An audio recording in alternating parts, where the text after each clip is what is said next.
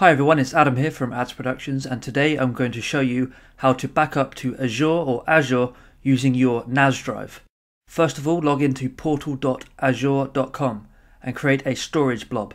Once you've logged into the Azure portal, click on Resources, then click on Create Resources. At this stage we are going to create a storage resource for us to use with our NAS drive.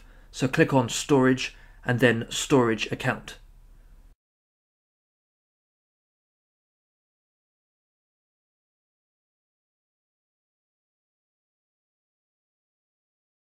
At this point we now need to give it a few basic details, such as a name, whether or not it's going to belong to a resource group, and the location that it's going to be hosted in. This is pretty cool because you can actually change it to somewhere nearer to you, meaning that latency and response times will go way down. Once you're happy with the names and the configuration, click on Create. You'll then see the deployment progression on the dashboard. At this point, Azure is trying to create the storage for you, and after a few minutes, you'll be good to go with your storage account. Now we need to get the key of this storage account and link it with your NAS drive. To get the key for the storage that we've just made, all we need to do is go back to Storage under All Resources, then click on your resource, in this case Ads Productions 123, then click on Access Keys. If you then copy this key that we're going to use is your unique identifier. And this is what we use with any third-party devices, applications, whatever, to reference this exact storage account. Switching back to the NAS drive now, you have to make sure you have the program Hyper Backup downloaded, and then you want to go ahead and run it.